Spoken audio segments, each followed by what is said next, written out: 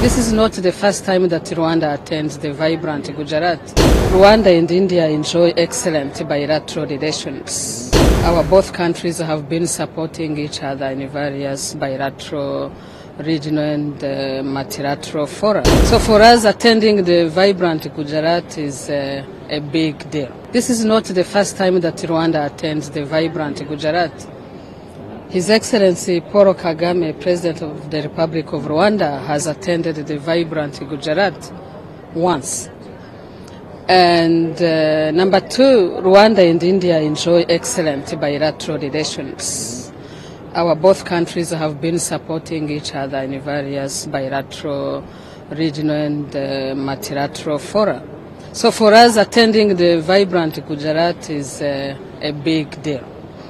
And I wish to inform you that Rwanda has a lot of investment opportunities. So this vibrant Gujarat was an opportunity for us to come and inform our friends about the investment environment in our country. I'm happy to inform you that Rwanda is the safest country in Africa. So that was the key message. Another key message we delivered was that Rwanda has a friendly business environment. There is zero tolerance for corruption in my country. And it's very easy to register a company in Rwanda. It requires less than 6 hours.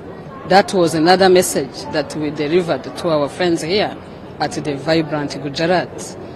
And we informed them that we do have investment opportunities in various sectors, and those include agriculture, agro-processing, because our country's economy is mainly based on agriculture. We do also have investment opportunities in the sector of mining, tourism, financial services, real estate, education, health, and so on and so forth.